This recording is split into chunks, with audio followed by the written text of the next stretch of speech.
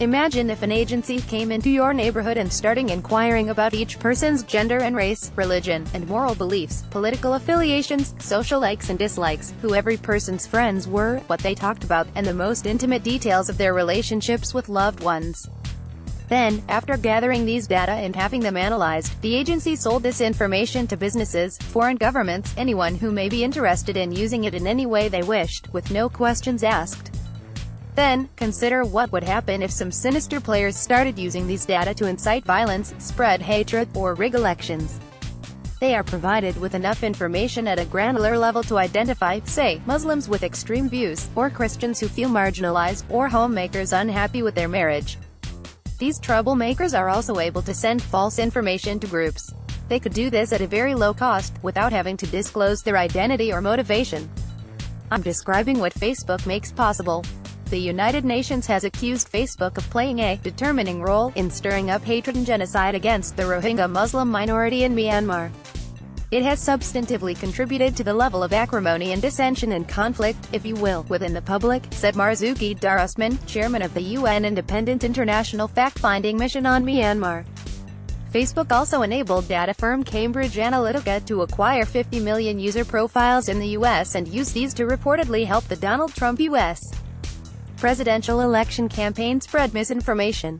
Facebook data may also have been used to influence the Brexit vote in Britain, as well as regional elections in India. To be clear, Facebook isn't scouting neighborhoods for information or knowingly supporting any malicious actions. It has automated tools, possibly ignorant of the consequences of their use. We gain a lot from the global exchange of information that Facebook makes possible. It has brought loved ones closer and made the world a smaller place. But Facebook's ability to recognize faces in photos more accurately than humans can is worrying.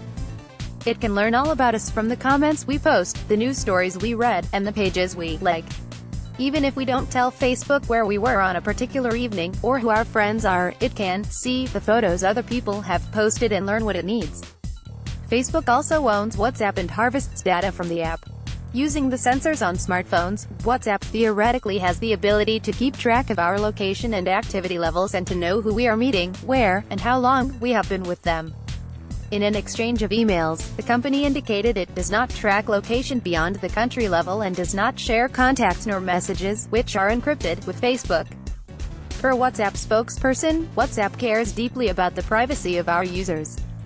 We collect very little data and every message is end-to-end encrypted. Contrary to recent reporting, we are not keeping track of the friends and family you have messaged, and we do not monitor your real-time location. But WhatsApp did confirm it is sharing user phone numbers, device identifiers, operating system information, control choices, and usage information with the Facebook family of companies.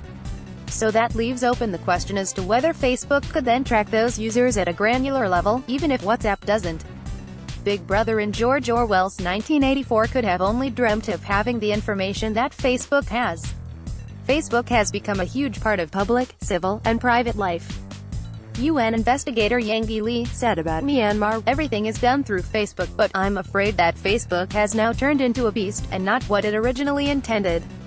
Technology has given us many gifts, but it is increasingly being manipulated in ways intended to promote the maker's profit over individual and collective well-being.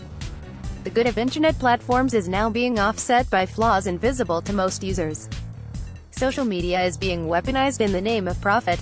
This is happening because Facebook and other internet platforms are consciously turning their users into addicts to make their products and advertising more valuable.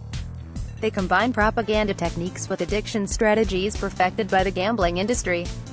They provide value to users while creating filter bubbles that reinforce pre-existing beliefs in ways that make those beliefs more extreme and inflexible, causing many users to reject new information and even facts.